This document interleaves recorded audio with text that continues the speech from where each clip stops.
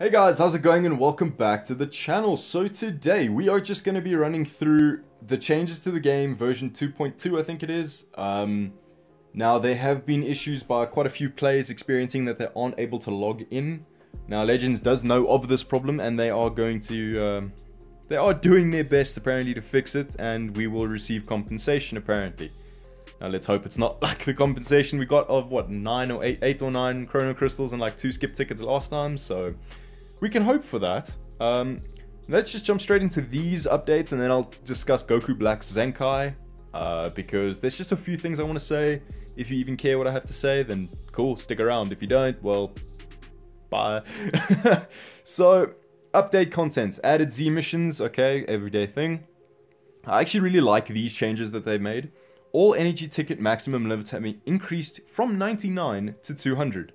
Now, there's been many a time where, well, not actually many a time, a couple of times where I even had to spam spending my tickets in order to get the most out of them so I could fill up my, so I wouldn't have or exceed my limit. But yeah. Anyway, so they're at 99 to 200 now, so anyone who actually spends money on the game and buying packs from the store get skip tickets and energy tickets, so that always piles up. So yeah, you'll not have any issues with that anymore. The skip ticket maximum is also 999, now has been changed to 2000, thank goodness for that. Improved overall performance and image processing speeds. I must say, it just does seem, yeah, actually, yeah. Increased speed for character sorting. I must say I have noticed that it is lightning quick. Compared to what it used to. If you used to auto-select your characters, it used to take a second or two. Now it literally just does it instantly. So it's so nice not having that delay. So you can just set your adventures so much easier. So we'll get onto adventures, don't worry. I'll give you my opinions on that now in a moment. And then basically improved overall performance. Yeah, we've done that. Added display of buddies' health when they are hit by a rising rush during co-op. I'm not gonna lie, I actually find that very helpful, because in the Gogeta event now, it's actually very challenging, and watching their health go down is actually kind of daunting. It's like, damn. But I think it's a cool feature. At least now you know how your buddy is doing to the rising rush and how well they're tanking and if they're gonna die or not. So it's cool. Added the ability to move the party formation screen by tapping battle support members in co-op. What? Battle or support? Well, yeah, I'm not, I'm tired. So if I don't like, you know, anyway, it doesn't matter. Improved and stabilized matching process for PvP and hyperdimensional co-op. I don't know. I haven't really, I mean, I've recorded, what, 1 video in the new season. So I can't really give an opinion on this one. So from what I've seen, I mean, the processing between PvP, if you watched my video yesterday, you'll see that it takes me a lot longer to load into PvP sometimes. So maybe that's stabilizing the actual connection, as they say, but yeah, I don't know. It does seem like it is less laggy. There's still delay, but it doesn't seem as rough as it can be sometimes. So then also they've added, the ability to check soul boost status of characters. I mean, I thought that was always a thing, realistically. Maybe they put it in a different place that I haven't seen it yet, but yeah. Added episode to check the soul boost, episode character filter options. Now that's actually very helpful. I remember back in the day when Hit first came out, I had to filter at, and then the Champa Saga. So you had to type it out, and if you got one letter wrong, it would screw you over, and you had to just try and figure out where you went wrong. So they've added stuff like that to make it a lot simpler, so it's actually really nice. And your enemy's card sleeves now actually appear. So basically, in a rush, I will choose a green card, they will choose a blue card. We will be able to now see if you have a character Zenkai. So instead of it being the normal blast or blue card, it'll have the character that they've got Zenkai on there, which I think is quite cool. So, I mean, I don't have any. I've got literally Shallot. That's about it. And then they fixed other bugs. So, I mean, it seems like a very cool update. And then you've got all these banners coming back, which, I mean, just don't summon on them. Realistically, don't waste your crystals. It's fully not worth. And what I want to talk about here is the adventures quickly. So, I don't like these adventures. I don't like the fact that you have to literally go hour by hour, hour by hour, hour by hour, and I still was not able to get 800,000. I was like 777,000 or something, and I was just like, it's just too much. And I put so many 1 hours on, but it didn't make it. It was just horrible. It's just, they should seriously cut it in half, if you ask me, at least half, and give us more rewards per adventure. But anyway, these, I must say, this adventure actually seems very nice considering its rewards. You get slot removers, crystals, and you get these legend summon tickets, which are, I haven't used one yet, but I'll be getting one soon, so I'm quite interested. And I'm glad they finally introduced a long one, a 7-hour. So when you're sleeping, at least now 7 hours can go past and you can get some decent rewards. I think you get 400 and something per little thing. So if you get 7, you get 4 times 7 is 21. You get 2,100 per adventure if you get a good one, or a mediocre one. So I got 14,000 in after my 7 hours expired. So I thought that was quite decent. 14,000 overnight, which makes a huge difference. So thank you, Legends, for at least doing something like that. It makes it a bit better, but you still need to cut it down, and I'm glad they have cut down the amount that is needed. I'm sorry I'm rambling so much, guys. So yeah, get tons of lucky beans 3 times per day, morning, noon, and night. Perfect for players who want to take on adventures at their own pace. Then yeah, it's just freaking irritating. Anyway, female warriors. So we will hopefully, more than likely, for Valentine's Day, be getting a female warriors banner, which I'm very, very excited about. I love the female warriors. They are still fantastic. I will be releasing a video of them before Valentine's Day because I really want to use the team again. I haven't used them in ages.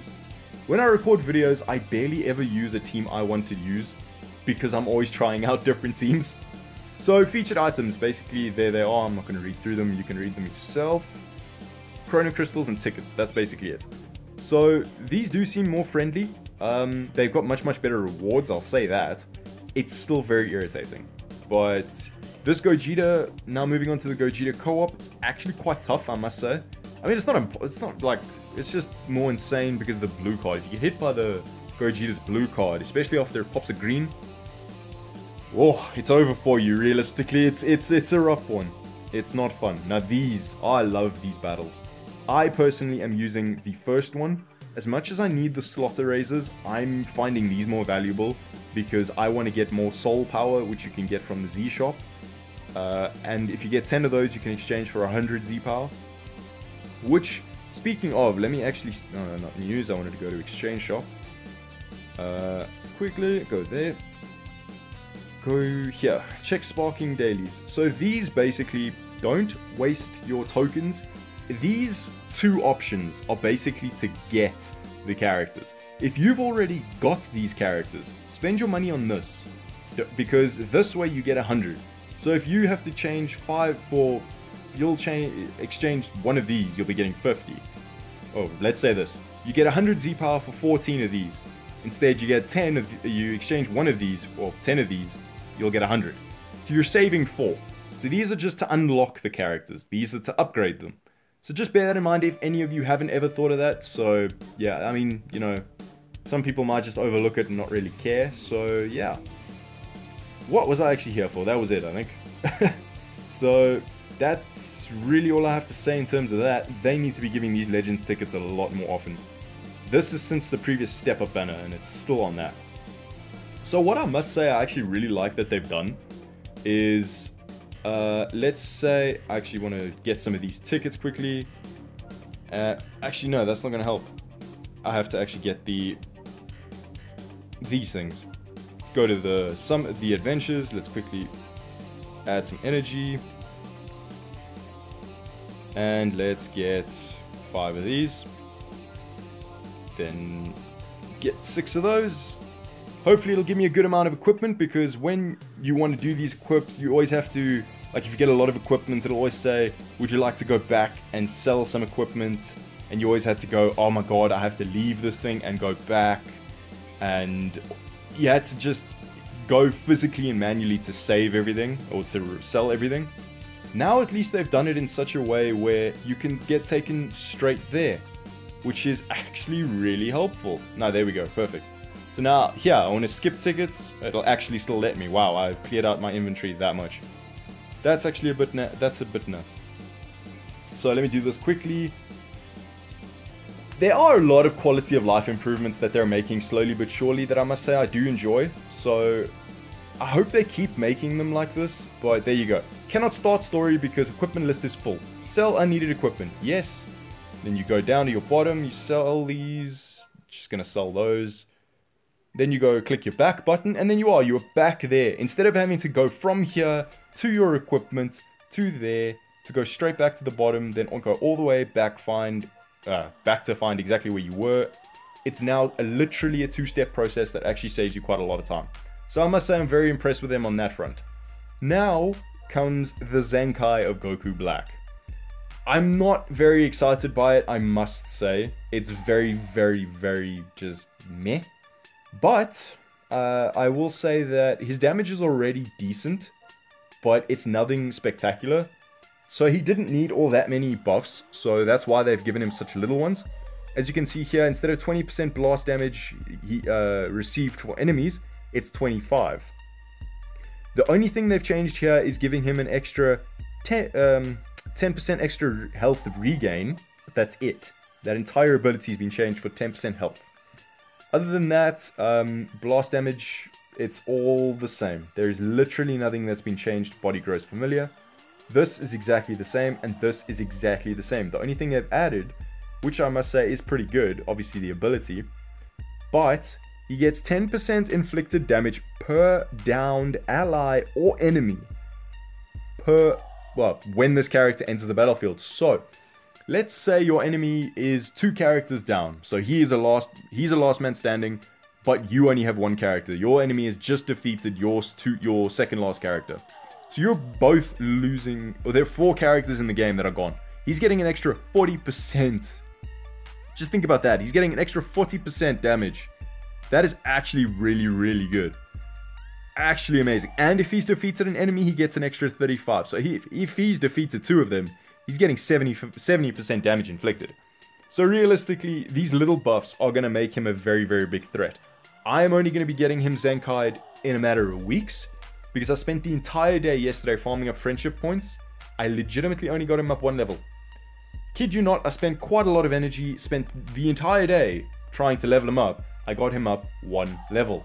The Majin Buu, I was able to do in a couple of days because he went from 1 to 10 very, very quickly. For some reason, this is taking forever. So I'm not going to be the first one to showcase him because it just takes too long for this character to get there.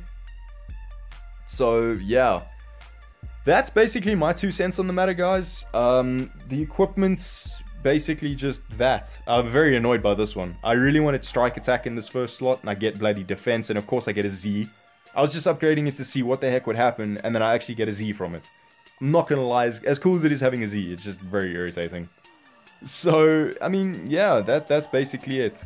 That's basically it. I would say this update is a step in the right direction, so yeah, I mean, we'll just have to wait to see what happens in the future.